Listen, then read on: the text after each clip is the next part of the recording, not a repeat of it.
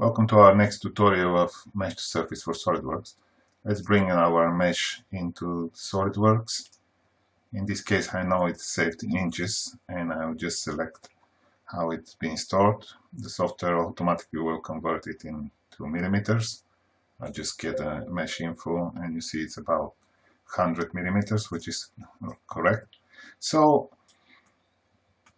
we know we can start working on this object, but in some cases you may get noise. The noise is an artifact which can be caused because of reflectivity of the real physical object. It also can be caused by the noise that is caused of the scanner. So you can normally do this into the software of the scanner, but we also have this functionality in our add-in. And the way it works, you just click the reduce noise command and then you have the options here.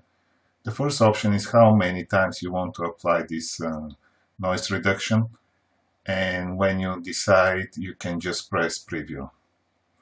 In this case it's only once and you see that the noise has been removed and you can see a preview of your result. There is an option here which is called apply on boundary edges. In some cases people may want not to touch the boundaries, which in this case are holes, but if you have an open object this might be important for you. But using this option you can just apply and you see that the object gets smooth. And because we are always about the control and the quality of the reverse engineering, it's quite important now to know how much we change the shape.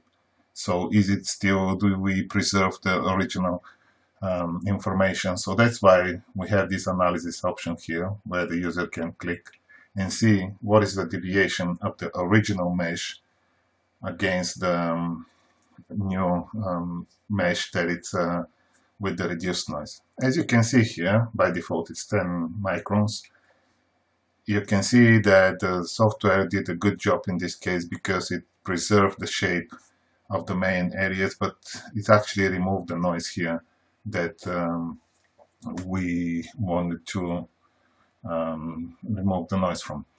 Again, you can just increase the number of iterations. This is just for a preview how aggressive this is, and then you see that the deviation is still okay here because this is how the mesh has been distributed. At the end you can just press OK and the software will give you a warning that this will be replace the original mesh. So it's up to you whether to accept this, or also there is an option here that you can create this as a separate feature in the Solidworks tree. So you can have both meshes, the one which is with the noise reduction and the other one the original mesh.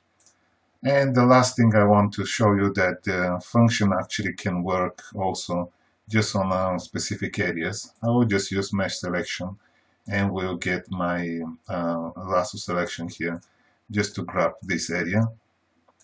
Double click and I have my selected triangles. I press OK now and I will go to the reduce noise function.